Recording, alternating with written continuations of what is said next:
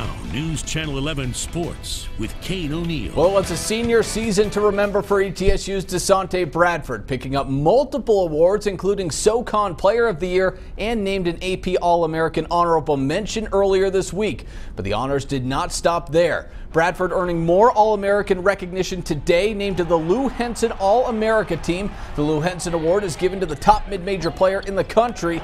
This past season, Bradford averaged 15.4 points a game and just under 6 rebounds.